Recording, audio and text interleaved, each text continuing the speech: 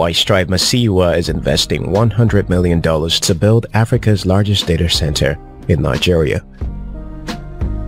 Dr. Strive Masiyiwa, the Zimbabwean billionaire businessman, philanthropist and founder of Econet Global, is a well-known figure among entrepreneurs and leaders in Africa and around the world. Over the last few years, Masiyiwa has devoted his time to mentoring the next generation of African entrepreneurs on Facebook. With over 5.4 million fans, Facebook identifies his platform as the most engaged following of any business leader in the world. In one of his recent Facebook posts, Dr. Strive revealed that Econet Global, through Liquid Telecom, is making a re-entry into the Nigerian economy with the establishment of a $100 million data center facility in Lagos. The company has commenced construction of Africa's data center, named ADC Atlantic, that will be the largest data center in Africa outside South Africa. In addition, he received the approval of an investment of $300 million from the United States government's International Development Finance Corporation to invest in data centers. The fund will allow ADC to expand its facilities in South Africa and Kenya and also build new facilities in Egypt, Ghana, and Morocco. The group raised $500 million in 2020 for Africa Data Center. So why did the African billionaire decide to invest massively in data centers across Africa? To get some insight for why Dr. Masiyiwa is investing in data centers, let's look at the estimated size of this market. Market value of data centers. According to marketsandmarkets.com report, as of 2017, the data center market was valued at $31.5 billion and is expected to grow to $62.3 billion by 2022. However, Africa currently accounts for less than 1% of the total available global data center capacity. However, the African data center market is expected to grow to $3 billion by 2025 at more than 12% growth rate per year. The massive penetration of smartphones, mass adoption of business software, and cloud computing services on the continent is leading to soaring demand for data centers to power the technology. As a result, international investors are rushing to fund the boom in the African cloud computing market. In other words, the next gold rush is taking place in Africa, and this time, the gold is data.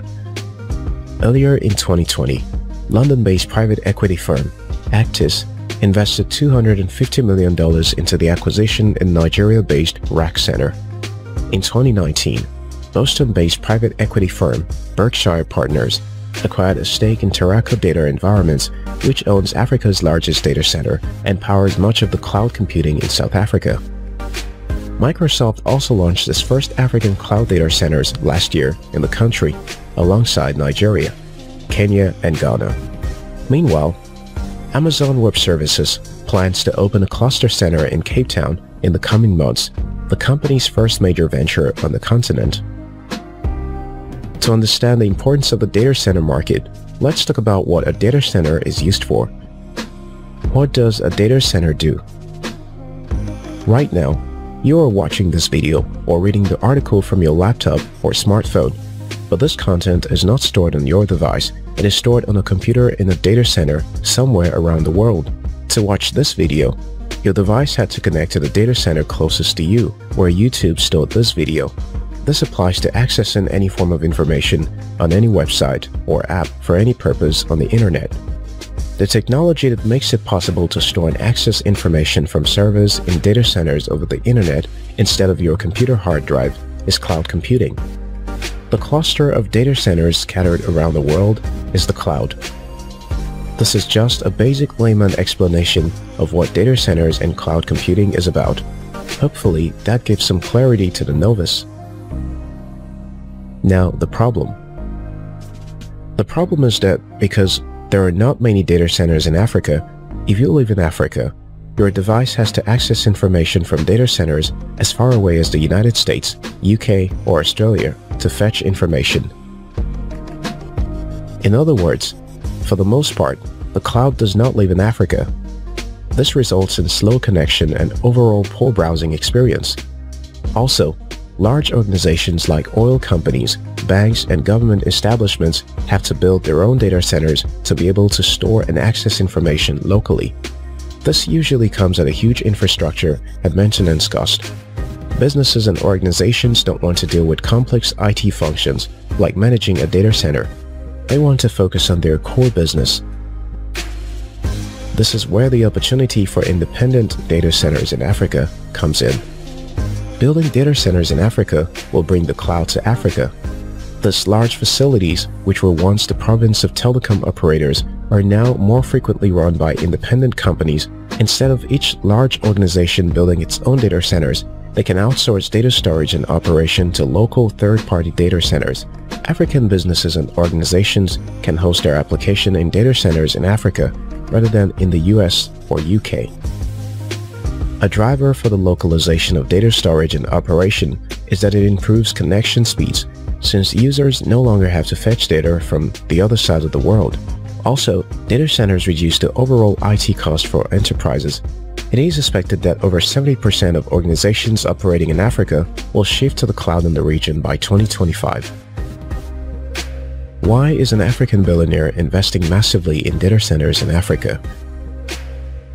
At this point, the reason should seem obvious. Masiyiwa believes cloud computing powered by data centers is the next stage of technology in Africa, and he is making an early entry into the market in the continent.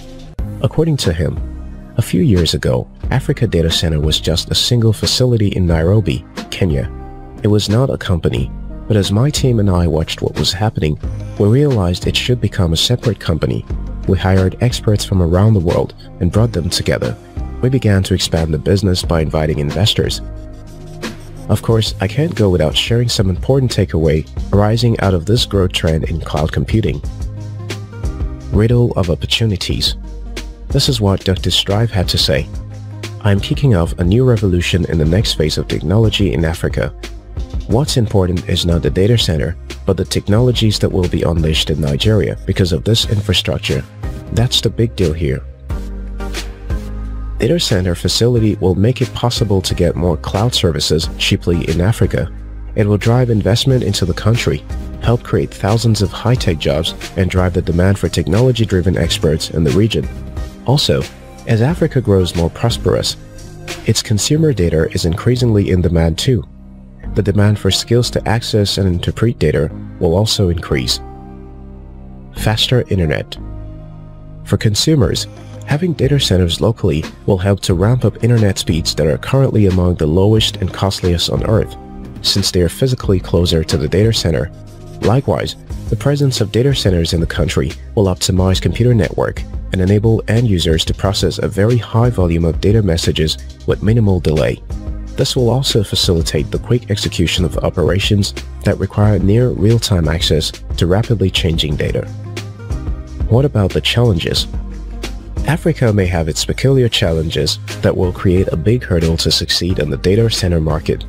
Challenges such as lack of infrastructure, which complicates an already capital-intensive, power-hungry business, inadequate electricity supply, and security. Regardless of these hurdles, investors and large organizations are not looking back. Dr. Strive revealed that before starting the construction of the ADC Atlantic, they had already signed long-term contract with the large companies and organizations that will use it. If you are thinking this will not work in Africa, remember the days of the telecom revolution in the continent in the early part of the century. Most people didn't think it was possible to make mobile phone accessible to everyone, but it changed everything. So instead of dwelling on the challenges, look on the opportunities. Overall, the rapid expansion of the data center market in the continent will create a ripple of positive effect for the fourth industrial revolution in Africa.